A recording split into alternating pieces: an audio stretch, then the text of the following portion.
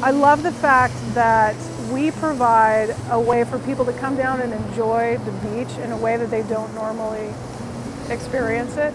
And then also to offer them a way to take a walk with a little more intention than they might normally be doing.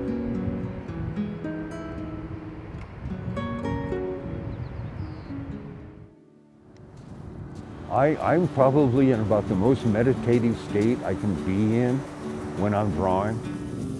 Basically, the concept is we draw out a labyrinth on the sand, which is a continuous path, no dead ends, no wrong turns, and then it's a meditation walk around the whole thing.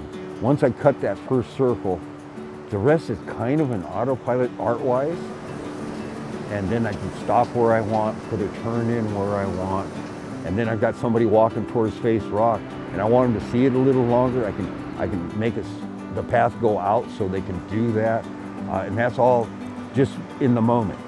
We work basically from May to August, so about every 2 weeks we draw for 4 days. I've modified the rake a little bit to keep the path or the line that I need. Most of the walks average just under a half mile. We have no plan ahead of time. I know that I'm going to have an entrance and an exit right beside each other, right in front, so I can go ahead and put those in. I know that as we enter the labyrinth, we'll always make a left turn, and then there's the words, leave behind what is not needed.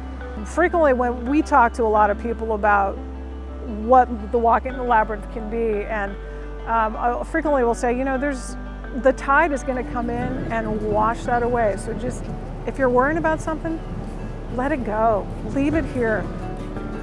We came down here because we saw a picture of this labyrinth in the Oregonian, and I cut it out, and we decided we were going to come and see it.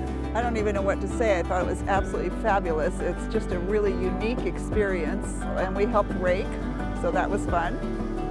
It is kind of interesting that we spent 2.5 hours creating it. We have anywhere from 200 to 500 people walk it while it's available to walk, and then the tide just takes it out. So we have to accept the impermanence of it. What an honor to be able to do what we do, to communicate the love and joy of just being on this planet. What more can we do? There's nothing else I want to do.